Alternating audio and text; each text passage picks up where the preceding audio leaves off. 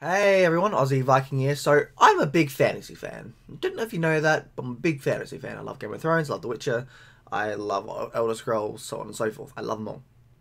And one day, I was looking for this. Andrzej Sapkowski's The Tower of the Swallow. It's his second to last in the main series of the Witcher series. Great book. Well, I haven't read it yet, but great series, and I'm pretty sure this will be a great book too.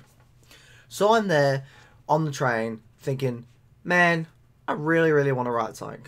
It was an hour-long trip, because I went in to actually look for this in the city, which is an hour away, of course.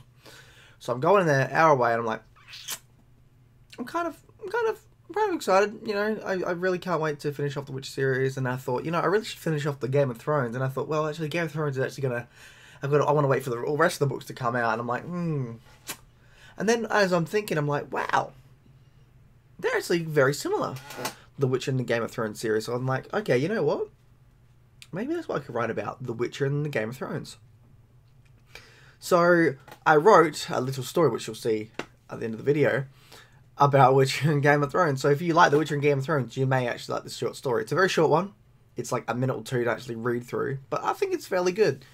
It's a very interesting concept that I did. And I'm actually working on a video now where I actually compare a character, Geralt of Rivia, and Jon Snow from both series, which I think people will like as well. But yeah, so I made a little short story up about Game of Thrones and The Witcher and all that, and I thought, I think you guys might like it. So I figured I'd make a video up showing you about what I've done, because they're very similar. And right now I will put a little image I took on about how a lot of people actually think that as well.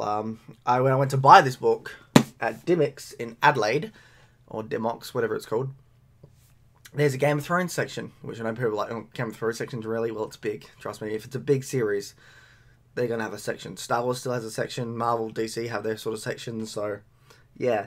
So Game of Thrones has its own section. So you got there, and I'm looking through it, because I just wanted to see if there's any different books, because I heard that he made a short story book, George R. R. Martin, and I saw a little card thing saying, if you like this short story book, check out The Last Wish by Andrzej Sapkowski, which is actually the first one. I don't know if you can see that. The first one in the series, which is short stories, and it's amazing. And again, like if you've read Game of Thrones and you like Game of Thrones, check out the Witcher series, because it's just as good, if not better, at certain parts. Andrzej Sapkowski does not kill people as much in these books as George R. R. Martin does, so that's another good thing. But yeah, so I hope you enjoy the story I've made. It's a very short one. It should take you 2-3 minutes at the most, but I think you'll like it. Anyway, Aussie Viking out. Enjoy.